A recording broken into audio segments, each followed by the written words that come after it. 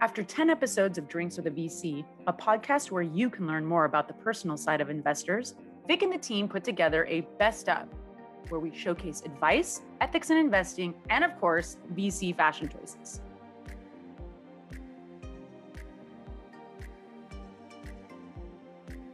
We're starting our best of with my favorite segment called Investors. In this segment, we gift our guest a one-of-a-kind Patagonia vest designed with the VC in mind.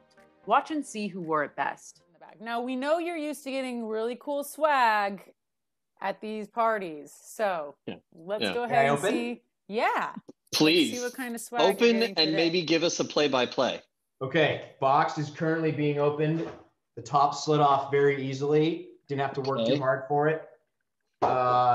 And the reveal is a... Could I please wear this right now? Yeah, please do. Please wear Absolutely. it. And oh yeah. There it is. Gorgeous. But it fits you perfectly. Oh, you've got to be kidding me. You're not going to believe this. Oh, it's not only is it a Patagonia vest, but it is my favorite music festival. It was such a success. I love being on the beach in the Bahamas. Actually, I didn't go, but I wish I had. Now you get to be the only VC with a Fire Festival vest. This is arguably one of the coolest things I'll own. It really is. I mean, think about this. How many people are running around the world celebrating the most disastrous music festival that ever occurred? In fact, if you did go to the Fire Festival, I feel terribly sorry for you and your soul, but you probably wouldn't be wearing this because I just don't think you walked away with a great feeling about it. There was probably a bonfire somewhere with these in it. I think you've inspired future segments of ours to who wore it better with, Patagonia vests, but this is exciting. Oh yeah, it even matches what you're wearing. Wow, that looks great. I feel this is very natural. It just, for some reason, I feel like this has always been part of me, this vest. Do you think that Wei Ping likes us more or less for getting you this vest? I think she's probably halfway to Oregon by now. I think I heard the car starting, and I'm pretty sure she's gone. And it's gonna take me a while to find her after this. I'm not sure she approves of any of this, but on the other hand, I have this now, and so all I got to do is FaceTime her, no matter where she is, and say, "Yeah, I know, but look at this." Yeah, and that's how you know it's not me who packaged it. It was Reynolds. Okay, let's see. Any of our five regular guests will know what this is. Yeah. Oh, this. It's your own vest, man. Look at the front. Vest. What's on it? A rose. A rose. And, honestly. Rose Bowl. We don't know. It's the final rose. Yeah, for that's our right. Zoom Bachelor. The final rose for the Zoom Bachelor. That's right. You guys are amazing. Wow. That's incredible. What does the vest say on it? It says Mojo. Yes. Which happens to be one of my several stage names or nicknames that have been given. I'm assuming you got it embroidered, or did you find it this way? This is remarkable. Thank you. No, this is a one-of-a-kind vest. So every VC on our show, since you are an investor, we get you a vest. One that's one of a kind just for you, because we don't want you going to a conference or Burning Man with another vest that someone else is wearing. That's the most embarrassing thing that can happen, is showing up to a South by Southwest party with the same vest as someone else. True that. Have it all. Life story. Oh, look at that. Oh my God. But does she have her own vest? This is for the folks that IPOs. are Oh yes, my for the God. for the I folks that don't have a vest. I'm like the only VC that doesn't have a vest.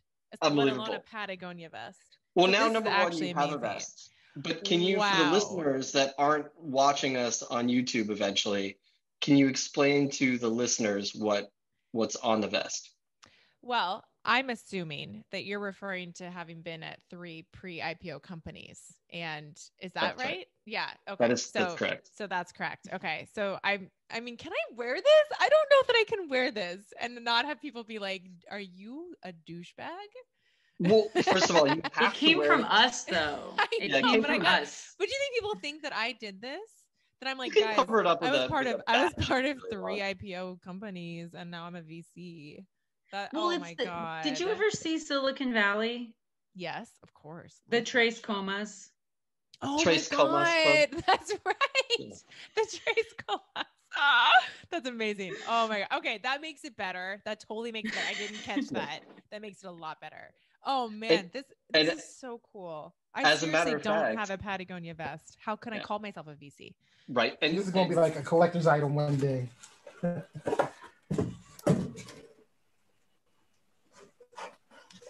Patagonia vest with our rare breed logo, which actually, we don't actually have a logo yet. This is like a placeholder.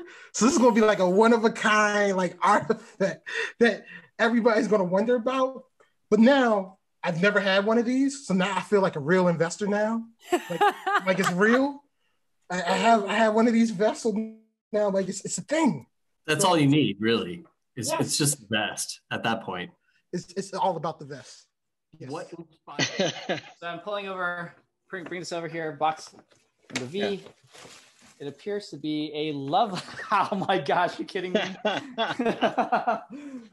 Okay, so it's really funny because I just tweeted not too long ago, which Vic and Bree must have seen, that I don't own a single Patagonia vest. And lo and behold, I got a Juicero Patagonia vest. How the hell did you guys find this thing? We don't find, we make. Good question. We do. So that is a one-of-a-kind Juicero branded Patagonia vest. Is this real? Like, is this actually from the company, or did you? It is not real, and we know that you would appreciate the irony of that vest and wear it with ironic pride. It's wonderful, thank you. You know what really kills me right now is how fucking comfortable it is. And like, I'm so anti Patagonia vest. I love the company actually and what it represents, but just like the fraught nature of these vests. Yes. This is actually super nice. I am like, it kind of gets me a little bit. And I guess I'm now Patagonia vested. I feel like I made it. It's like my welcome to the VC world. Thank you so much for you both. Hey Ma, you made it. Cheers to you. Oh, thank you. Oh my gosh.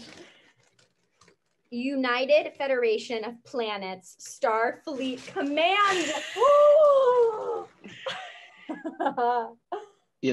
Your application might be pending with Artemis, but you're a member of the Space Force in our minds. I've got a vest.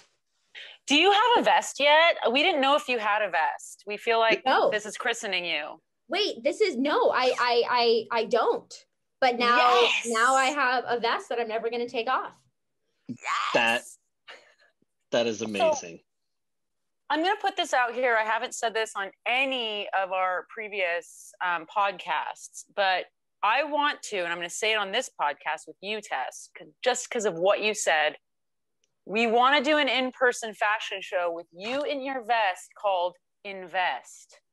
And it will have all of our other podcast guests also showing off their vests. I love it. Brandon has to wear the one you got him, which seems like a very funny shirt. Yes. Of course. Our guests are not short on practical startup advice. Here's some excellent pointers on customer acquisition, the 5 pillars of telling your story, and enjoying the founder journey.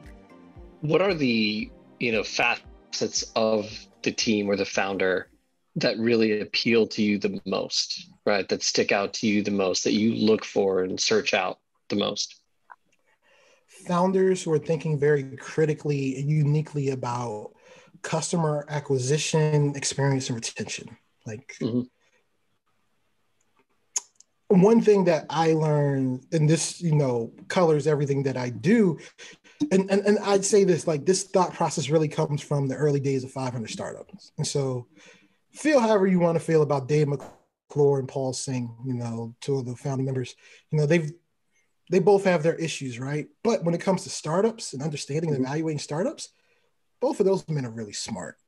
And I'll never forget when I started my first company. So Paul Singh is from the Maryland, Virginia area. And I ran into him in a few places. And every time I would talk to him, he would always harp on, this thing about customers, and everything you do needs to be about customers. And it's not that, you need to do something else. And really what he was getting to was, if you don't know how to get customers, it doesn't matter about all the other stuff. It doesn't matter how great what you're building is and all these strategies. Every day, the most important thing you need to be thinking about is, how do I get more customers on this platform to generate more capital? And really, that customer acquisition mindset is so critical. I teed you up for that, Bree. You're welcome. I had to just take it. You literally were like, here, Bree. And I'm like, yes, Brandon, outsource CFOs. There you go. Hire Burkland also. But right, that's a perfect example of, checks and balances and having proper governance. And obviously you have a phenomenal institution with experience, obviously within the office of the CFO at Burkland, that can ensure that every T is crossed, right? So, and all the communication is there and everything's appropriate. So stuff like that. And how do you marry that with a fast growing startup that's hiring people and executing on a vision that was unique but taking that and where the Silicon Valley culture is go, be number one, keep going, go, break through walls, versus just taking the time to actually stop, reflect, and get it right. Build the right governance, build the right institutions internally or externally, was the case maybe with an external CFO, for example, to ensure that you're placed properly. To be a really successful founder, like I have a lot of emotional investment in Precourse. So there's days I want to tear what little hair I have out when I'm running this place. But we have 3 or 4 employees. And what I realize is when you're the founder and CEO, you have hundreds of people sometimes whose careers and dreams are professionally at least, are tied to decisions you make. Yeah. And that's a lot to manage. And as a company gets bigger, you're managing through other people. And I'm just sort of running a company is really stressful and it never gets better. And the nice thing about being an investor is sometimes people bring me problems. I'm like, here's what I think. Let me know what you decide to do. It's your decision. You're the founder and CEO. Here's my input. I agree this is a hard problem. I'm happy to talk about it as much as you want, but you have to make the call. And it's when you're in a board meeting, you're we have to lay off 10% of the people. The people on the board don't have to do it. The CEO has to go back. Sure. And look those people in the eye and have those conversations and deal with the dread of doing it the day before and the drain of doing it the day after. It's hard. Now, the things I do look for are kind of the classic things. I test for team, problem, solution, market, and traction, which I view as to be the 5 key pillars of a really good seed story. And, I want to understand, why does this founder seem uniquely qualified to solve this problem? how do they arrive at this problem? What kind of customer development? All sort of there's some classic things, but I just need to be 60% convinced in order to write that $25K check. And then it's really in the course of that growth project and working with these teams for some period of time where we can get to 95% conviction, which allows us to get to justify writing that second larger check. Yeah. I think that if you make it about the destination, you'll be disappointed the entire way there, because either you're not going to get there or the 10 years that it's spent getting there is going to be miserable. And that will decrease your chances of actually ever getting there. So you better make it about the journey. That's the way I look at it. And if you can't, then quit doing it, because you're probably doing the wrong thing. We at Drinks with a VC look for ethical investors who are respected in their community. Here's some clips sharing how values have shaped their investment decisions. Define your values. Just naturally, she kind of loves this stuff. So literally write them down of what does the ideal person look like? There's a song that, and this is a bit of a random tangent, but there's this song that I heard many years ago by the soul singer named William Bell. It's called The Three of Me, right? And I thought actually it really encapsulates well the goal of this exercise. So in his hook in the song, The Three of Me, he says, "Last night I had a dream that there were 3 of me. There is the man I was, the man I am, and the man that I want to be. And the really amazing thing is like when you define your values, it's essentially creating the blueprint of the man or woman or person that you want to be, right? And measuring like your daily activities, your choices against this person, over time, it actually makes the man that you want to be or person that you want to be closer to the person that you are today. That was also the same week I found out that my employer was looking to gain a contract with the National Rifle Association. Yes. And it hit me in the worst way. And I kept telling people, like I was telling my coworkers, I'm like, look, if we get this contract, I'm quitting. And everybody's like, what are you talking about, Mac? You're not. I'm like, if we get this contract, I'm quitting. I started telling my friends, and my friends are like, you can't do that. Like, even if they get the contract, you need to have a plan. You need to figure out what you're doing next. I know how to code. My front-end skills have gotten way better. So, like, as a full-stack developer, I'm more valuable than ever. Like, I've done back-end, DBA, front-end. I know a bunch of languages. I got a skill set. I can get a job. I'm going to quit. And sure enough, 2 weeks later, on a Friday, they rang the gong saying we won the contract for the National Rifle Association. And 15 minutes later, I took my letter up to the head of HR and gave them my letter of resignation. And in the letter, I told them, as a Black man, I could not work for an organization that did work for the National Rifle Association. Became this whole big thing, right? Blew up. I'm not curious about making an investment that challenges my moral compass. There's like a fine line. And I think ethics and entrepreneurship is something that's not spoken about enough that really should be. And that's not if it challenges my moral compass or I don't believe in or I don't agree with, like I won't make that investment or I won't partner with that idea. Venture capital and investing, I think, is mostly about people. I think the companies and the technologies are a byproduct of good people doing good things, hopefully. And so the optimistic side of me would say, the relationships that you build with people in, certainly in venture and building great companies, this is about organizations. And I've yet to see a really great company be built with a bunch of a-holes. You can't create a company where people don't treat other people correctly. Even in a really, really tough environment, like the early days of Apple, for example, where Steve would just turn the screws really hard on people.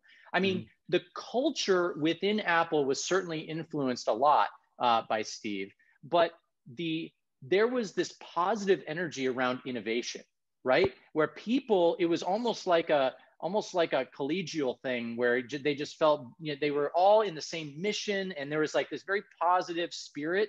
And when they were pulling all-nighters, night after night after night, which is the same thing that happens in many startups, it's really about those relationships and the trust that you build with people. And so for me, the optimism comes from there are good people in this world and who want to do great things. And the best companies, again, this is a little cliche, but it's never about the money. It's never about the outcome. We were talking about the journey before. And so if you truly enjoy what you're doing and you're doing it for the right reasons and you treat people right while you're building those companies, I think that's a lot to be optimistic about. Even if you fail, you probably learned a lot and you built some really good, some friends and some trusted relationships that you're probably going to carry forward for a really long time. So I think that's a huge part of it. It's a big part of why I wanted to start a firm too. I wanted to feel like we could build a culture that I was proud of. And that's not to diss all the venture firms out there, but none of them felt like what I wanted to be represented by, and none of them felt like a good fit that I talked to, at least. And honestly, a big driver of it was the fact that I had already had a daughter. Like I had a almost 2-year-old at that point, and it's going to be years until she realizes like what I've done and what I've accomplished. But I was very driven by the fact that like, I think she'd be proud of this. And I want to be, a good example for her. And I don't want my imposter syndrome or any of that to get in the way. Cause that's like, like I said, with, her reaction to there being a female vice president, she doesn't know any different, and I just want to continue that. Tell us about the work you're doing with Pledge and your thoughts on how to support more diversity and inclusion initiatives.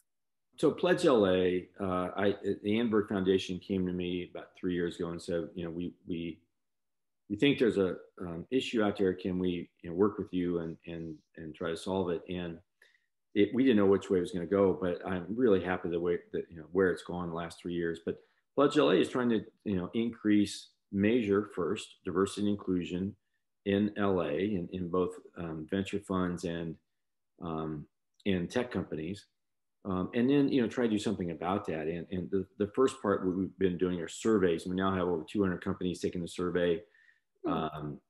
We have just raising the awareness of this is what the landscape looks like. Now the good news is LA does better than most cities, and so we're more diverse, but our population is more diverse. So I think we have a higher standard down here, and we should. And so I think we've been doing better.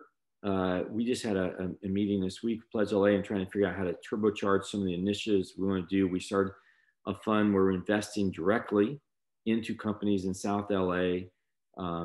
We have an internship program where we place interns of underrepresented minorities and female interns into venture funds in LA. We are just trying to, leverage the community here, which is very receptive to this, and saying, how can we help? How can we make a difference? And so at Drinks with a VC, we are serious about the drinks part. Take a peek at some of the funniest moments we had at Drinks with a VC. And to show you how naive I was, one day I went to Gilman, I was like, there's a bunch of VCs who don't know who we are. He's like, what are you going to do? I'm like, I'm going to make a pitch deck on InQtel, and I'm going to go pitch a bunch of VCs. He's like, I'm like, I'm going to put my laptop in my bag, and I'm going to go drive around Santa Road. I'm going to go pitch people on InQtel. Not knowing that VCs don't go pitch other VCs. Yeah.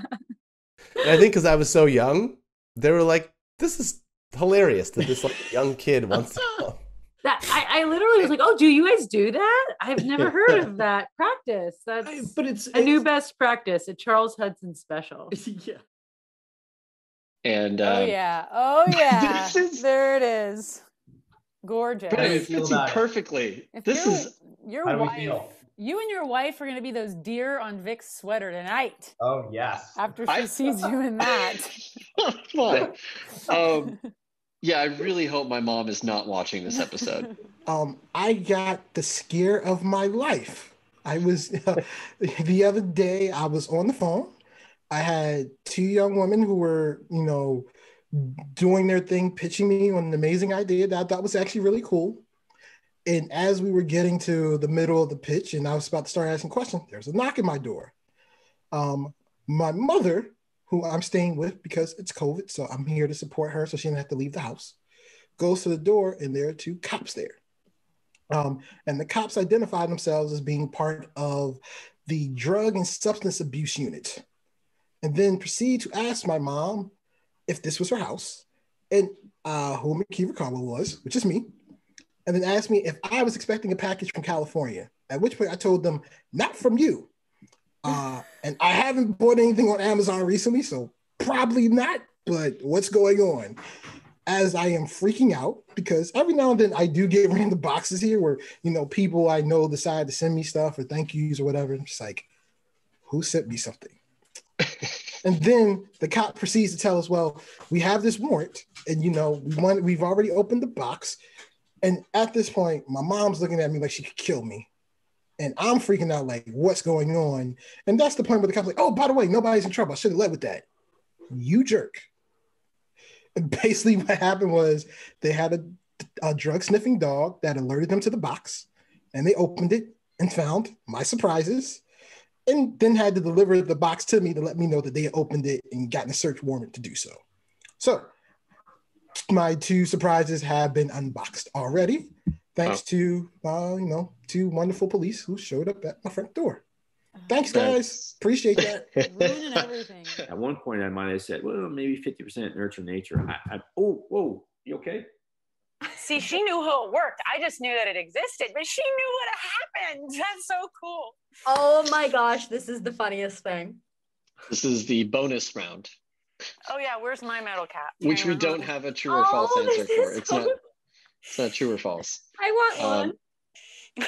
She's like, where's my metal cap? Well, the craziest one I can think of is when we flew from the Moscow on a 1972 Soviet era plane into Siberia. It was a 5.5-hour flight in the middle of the winter.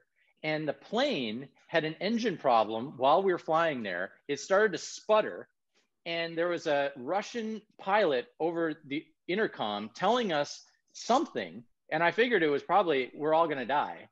But the plane managed to survive. All the oxygen masks kept coming down. But that's just because the plane was so old that the doors holding them were loose. And then every time the plane would slow down, all the empty seats would fall forward. So the plane would slow down and half the plane would just, and anyway, we landed in 3 feet of snow because they didn't plow the runway in Tomsk, Siberia. And I didn't know it was 3 feet of snow until I got out in my sneakers and was trudging through on the jetway to get to the airport, or there was no jetway.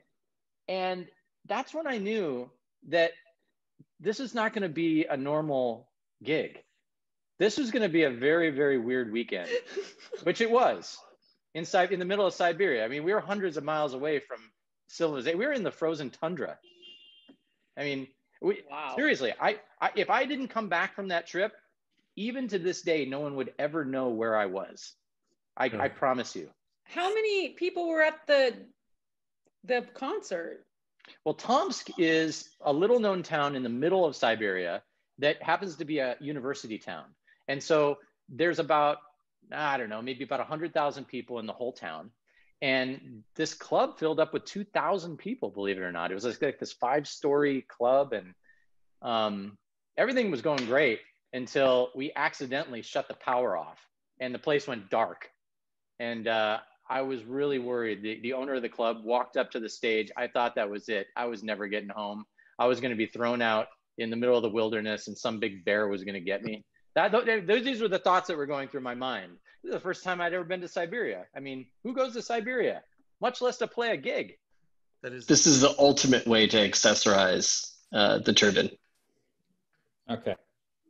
Oh, wow. Can I just do the rest of it with? There you go. Yeah. The article about me as the number 3 seed investor was primarily about me having been in this Justin Bieber music video. What's the craziest Zoom moment that's happened for you? God. This is the perfect time for me. I don't know that I should say this one. What is the craziest Zoom one? We can edit it out. Josh, don't edit it out. This is the last gift. Delightful. the Caddyshack Gopher head cover. All right. Nobody worry about me. Also, I'm pretty sure Hank has a new puppet that he's going to be playing with. This will be up in about. It's a chew toy. Absolutely a chew toy. It's not a club head cover. It's a chew toy. He's so excited about this right now. It's amazing.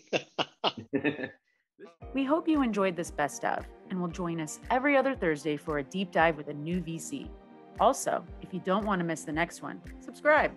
Thanks and see you soon.